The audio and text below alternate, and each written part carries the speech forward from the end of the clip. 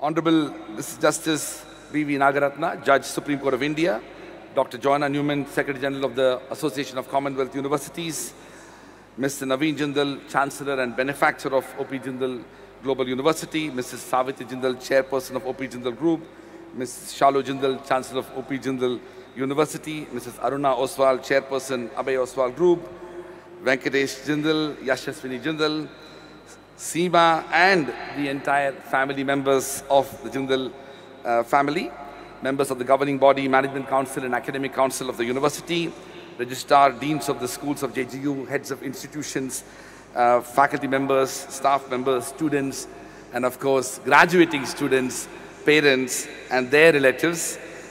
This convocation is very special for me. My parents are there. Welcome to the convocation, and thank you, Pratibha, Abhimanyu, and Avantika for being here. Our convocation and Founders Day is a very momentous occasion for us to come together and to mark a very important beginning, and indeed a new beginning for our graduating students. I believe this convocation is special for 5 important reasons. First, it is an occasion for celebration. It's an occasion for celebration of the outstanding achievements of our students who are graduating from O.P. Jindal Global University.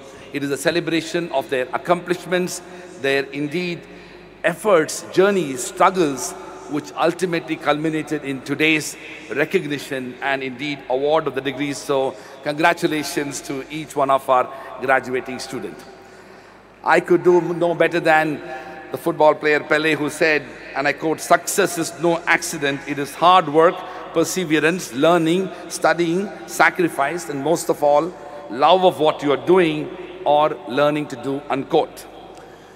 The second significance of the convocation is our moment to pay gratitude, our expressions of gratitude to our parents, for the students who have struggled through, and the parents have made both personal and professional sacrifices for their children to do well. It's an opportunity for us to express our gratitude to our teachers, our mentors, and many others who have contributed to our success. In fact, the success of any individual on this occasion is not only attributed to him or her, but so many people contributed to our success, and this is a momentous occasion for us to express our gratitude. As Ralph Waldo Emerson said, and I quote, "Cultivate the habit of being grateful for every good thing that comes to you, and to give thanks continuously. And because all things have contributed to your advancement, you should include all things in your gratitude," unquote. You could also try to practice the African philosophy of Ubuntu, which essentially means, and I quote, "I am what I am because of who we all are." And this is an occasion for us to express our deep felt gratitude to everybody who has contributed to our success. Third is about taking stock of the present and planning for the future. In fact, this idea of planning for the future is a very important moment, because you have all worked hard to reach where we are. You are going to be graduating today from O.P. Jindal Global University. Numerous opportunities are out there, but you have a phenomenal education that is going to open numerous doors. But with high quality education and privilege that you have got, it comes with great responsibilities. And that responsibility is what you will be shouldering. Take stock of your present so that you can charter your future. Now, of course, there are so many ways by which you can charter your future, but one idea that I want to give it to you is none other than from Swami Vivekananda, and I quote, "Take up one idea, make that idea your life, think of it, dream of it, live on that idea. Let the brain, muscles, nerves, every part of your body be full of that idea, and just leave every other idea alone. That is the only way to success," unquote. None other than Swami Vivekananda. Now, the fourth aspect of the convocation is our ability to make an impact on the lives that you're going to touch in the future. None other than Spider-Man said, and I quote, "With great power comes great responsibility." Education ought to lead to enlightenment, emancipation, and empowerment. And that is exactly what education ought to be doing. Mahatma Gandhi famously observed, and I quote, "A small body of determined spirits fired by an unquenchable faith in their mission can alter the course of history. Unquote.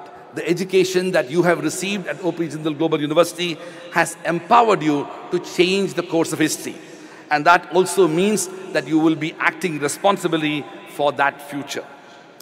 The fifth aspect of this convocation is to celebrate our benefactor and indeed his family, Chancellor Naveen Jindal. In fact, on 30th October 2006, I had the privilege to meet him for the first time, and my life fundamentally changed since then. I was introduced to him by Dr. H.R. Bharadwaj, the then Union Law Minister, and I want to pay tribute to him on this occasion, who is not with us, but his wife, Mrs. Bharadwaj, is with us. And thank you so much, ma'am, for all those conversations in 14 Tuklak Road at his home when the very foundations of this university was laid down. Mr. Jindal, when I met him for the first time, was fascinated by the idea and spent the next year essentially thinking more actively about the idea of building a world-class university. He not only committed to making substantial financial resources, but also ensured academic freedom, autonomy, independence, and ensuring a not-for-profit governance, a rare feature for a private university in India. Mr. Jindal, along with his family, particularly Shalu Jindal, were very conscious of the fact that we need to ensure quality and promote excellence, and that is exactly what we did. He joins in the extraordinary group of other philanthropists around the world, including LIU Yale, who set up Yale University, Jane and Leland Stanford, who set up Stanford University, and of course, John Harvard, who are part of the Harvard University, but also other Indian philanthropists, including Madan Mohan Malviya, who was involved in setting up the Banaras Hindu University, none other than J.R.D. Tata, who was involved in Indian Institute of Science, Bangalore, the Tata Institute of Social Sciences, the Tata Institute of Fundamental Research. Mr. Jindal made this extraordinary commitment to building a university, and that has indeed shaped so many generations of students and their lives. Not only this journey began on 30th September 2009 in Sonipat with only 100 students and 10 full-time faculty members and 20 administrative staff and 4 classrooms in a 100,000 square feet of built-up space with accommodation for those 100 students.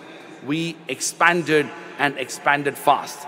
15 years from that date, today we have 12 different schools in law, business, international affairs, public policy, liberal arts and humanities, journalism and communication, art and architecture, banking and finance, environment and sustainability, psychology and counseling, languages and literature, and public health and human development. We moved from 100 students in 2009 to nearly 11,000 students now. We moved from 10 full-time faculty members to 1,200 full-time faculty members.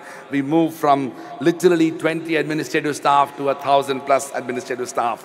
All through this expansion, we maintained a 1:9 faculty-student ratio, which has enabled us to maintain that excellence. Not only the vision was to be building a world-class university, but a global university. That also meant that these 1,200 faculty members come from 52 countries in the world, and they live and work in Sonipat, Haryana, Jagdishpur village. We simply made Haryana the global epicenter of intellectual engagement, and that was possible because of the vision and philanthropic contribution of our Chancellor and benefactor, Mr. Naveen Jindal. In fact, Mr. Jindal essentially is today's Andrew Carnegie. As some of you know, Andrew Carnegie was part of an extraordinary effort to build great institutions. Andrew Carnegie built nearly 3,000 libraries across the United States and Europe. He was also responsible and indeed was clearly with a vision to build institutions, the Carnegie Mellon University, the Peace Palace in Netherlands, and numerous other universities, academic institutions. All of that was built by Andrew Carnegie. Now, many people may not know that Andrew Carnegie was a steel tycoon. In fact, the last century, he was the richest steel tycoon and clearly the #1 richest steel tycoon of America, setting up the American Steel Company. Naveen Jindal is today's Andrew Carnegie.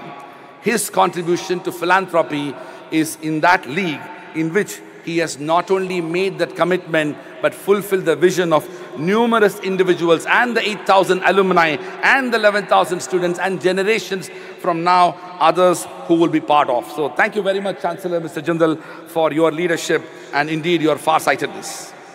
As I end my speech, I want to share some personal views and perspectives to the graduating class of 2023. Always remember the words of Bhagavad Gita, recognizing that it will not be easy to follow. Karmani evadikaraste ma faleshe karachana ma karma falahu turbu mate sangotsva karmahe. You have a right to karma actions, but never to any fruits thereof. You should never be motivated by the results of your actions, nor should there be any attachment in not doing your prescribed activities. For the last 2 decades, I have been hugely inspired by a person by name Dr. Kent Keith. Of course, I discovered about him very recently. He was a Rhodes Scholar, had degrees from the University of Oxford, Harvard University, the University of Hawaii Law School, and also a doctorate from the University of Southern California. Now, of course, this story is quite very personal. Now, Kent had written a poem in 1968 when he was 19 years old as an undergraduate student at Harvard University, with a vision to inspire young leaders to take up leadership and selfless leadership for changing the world and making the world better. Now, of course, that poem went around the world completely unknown to him, and most of the time if you Google, you will find that poem with no name attributed. In 1997, Kent himself discovered that Mother Teresa had hanged up that poem in her office, in her room in Calcutta at the Christians' home, at the children's home in Calcutta. Now, of course, when he came to know about it, the world discovered that the true author of this poem, which I'm about to read shortly, is a man by name Dr. Kent Keith. Ladies and gentlemen, I'm happy to let you know that yesterday I spoke to Dr. Kent Keith, who is now 75 years old and living with his family in Honolulu, Hawaii. He was thrilled to know that I have been promoting this poem all these years. And of course, he sends his warm greetings to all the graduating students. He mentioned 2 things in our most inspiring short conversation that I had with him yesterday. And he said, first, it's important for us to find personal meaning in the face of adversity. And that was true for all of us when we went through COVID. Many others have faced other crises, sometimes a death in the family, loss of business, or other kinds of hardships and struggles that we face in life. We need to find personal meaning in the face of adversity. But the second thing what Ken said was even more interesting. He said we need to find personal meaning in the face of success, because successful people not necessarily are always happy. There are so many things that contribute to one's own happiness and of course one's own success. And he says, and I quote, power, wealth, fame, prestige and social recognition. Power, wealth, fame, prestige and social recognition, the usual barometers of happiness, may not give you happiness. You need to find purpose and meaning to your lives to seek happiness. In a fascinating book entitled The Paradox of Personal Meaning, Dr. Kent Keith observes, and I quote, there are things in life we can't control. What we can control is our inner lives. We get to decide who we are going to be and how we are going to live. And we can live our faith, and we can live our values, and we can be close to our family and friends, and we can do what is right and good and true, no matter what. No matter what. And doing that always be a source of meaning for us. Even when the world is going badly, we can still find personal meaning. At the end of this speech, I want to take this moment to quickly recognize the presence of Sri R. Venkatramani, a professor at our university, is also the Attorney General for India. Thank you very much, Mr. Venkatramani, for being part of this occasion. Of course, Professor Surat Singh, both of whom have been teaching at Jindal. Lastly, I want to close by reading the paradoxical commandments of Dr. Kent Keith as a guide to life for young graduates of JGU. And Dr. Keith had written this when he was 19 years old in the year 1968. And I quote, people are illogical, unreasonable, and self-centered. Love them anyway. If you do good, people will accuse you of selfish, ulterior motives. Do good anyway. If you are successful, you will win false friends and true enemies succeed anyway. The good you do today will be forgotten tomorrow. Do good anyway. Honesty and frankness will make you vulnerable. Be honest and frank anyway. The biggest men and women with the biggest ideas can be shot down by the smallest men and women with the smallest minds. Think big anyway. People favor underdogs but follow only top dogs. Fight for a few underdogs anyway. What you spend years building may be destroyed overnight. Build anyway. People really need help but may attack you if you do help them. Help people anyway. Give the world the best you can. You will get kicked in the teeth. Give the world the best you have got anyway. Congratulations to the graduating class of 2023. Thank you very much.